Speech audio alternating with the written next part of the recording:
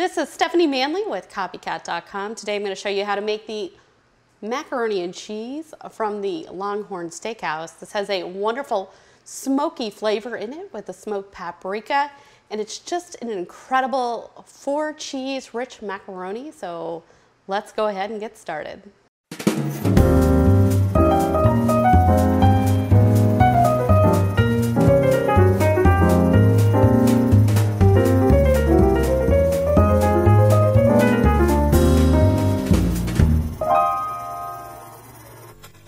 All right, so this macaroni and cheese at the Longhorn Steakhouse is incredible.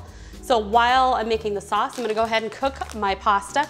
Now we're gonna use a special corkscrew pasta. If you don't have it, the macaroni shape will work out well, but this is the kind that you wanna use right here.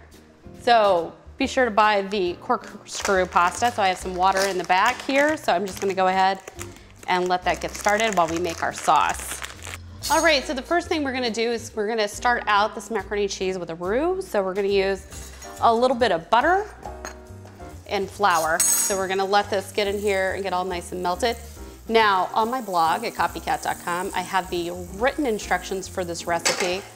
And in the description bar down below this recipe, I also have everything listed there for you.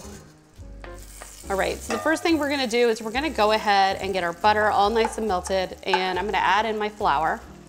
And we're gonna let this cook for about a minute or so. All right, so this is going to cook for a little bit. You're gonna know it's done when it begins to smell something like a pie crust. It's gonna become very fragrant. And at that point, you know that it's done. All right, so let's talk about the cheeses in here. This is actually a 4-cheese recipe. We are gonna use Gruyere. We're also gonna use a sharp white cheddar and Fontina. Sort of melt really, really nicely. And we're also gonna add a little bit of Parmesan cheese in here. So it's a wonderful 4-cheese blend. So this is continuing to cook. All right, so I'm gonna go ahead and start adding in my half and half. Just want to add a little bit at a time, but let it thicken up, and we will add a little bit more cream. All right, so we're going to add a little bit more. As soon as that begins to thicken up, go ahead and add in a little bit more milk. I'm also going to go ahead and add in my cheeses at this time. I'm going to start out by adding the Gruyere.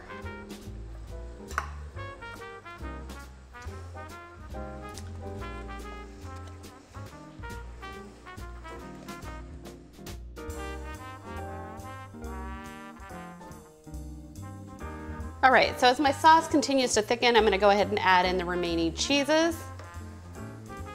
And you just wanna kind of blend this together with each addition.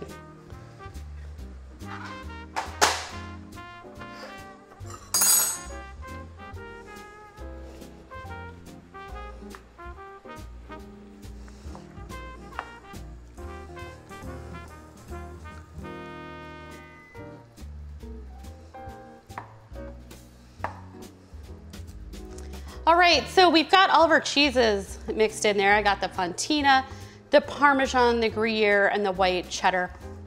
This is an incredibly cheesy sauce. I'm not gonna really add any salt to this because the cheese seems to have a good salt flavor here.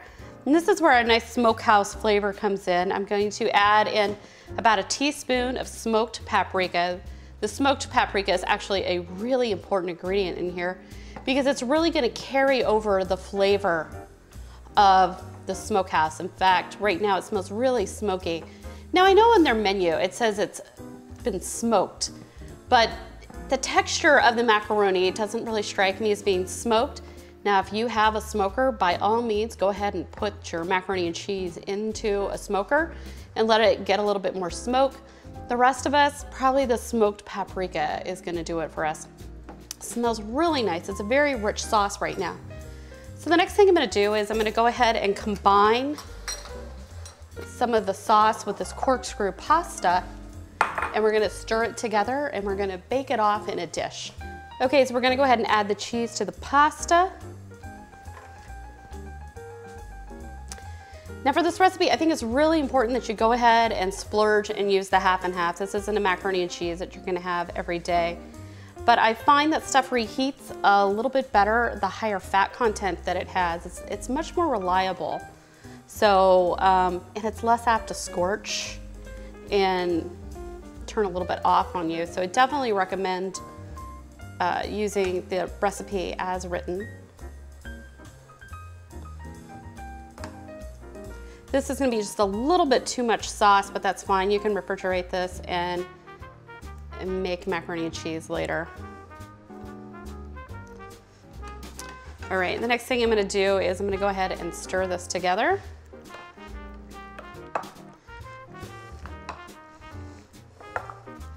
I wanna make sure that the pasta is really well coated.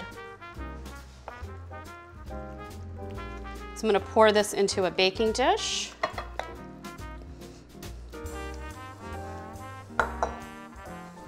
We're not quite done just yet. What makes the Longhorn Steakhouse Macaroni and Cheese so special is it gets a little bit of bacon in there. So I have a nice video on how to make bacon bits. So be sure to get a nice smoky, maybe like a really nice applewood smoked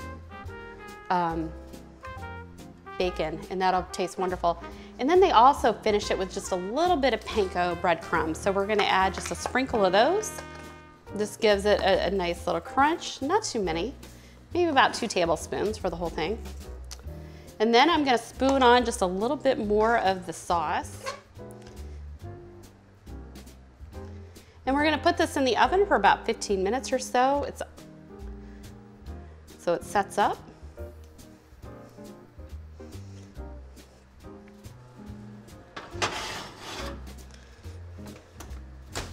All right, so I'm ready to try some of the macaroni and cheese goodness from the Lone Star Steakhouse. So if you enjoy copycat videos, please be sure to give me a big thumbs up here on YouTube and drop me a comment down below. I'd love to see what you'd like to see next. And I'm all over social media, so you can find me on Instagram, Twitter, Facebook, YouTube. You know, maybe one day I'll even try Snapchat. Who knows? All right, so let's go ahead and try this macaroni and cheese. It's wonderfully creamy. So let me spoon some up right here, and I'll go ahead and give it a nice taste.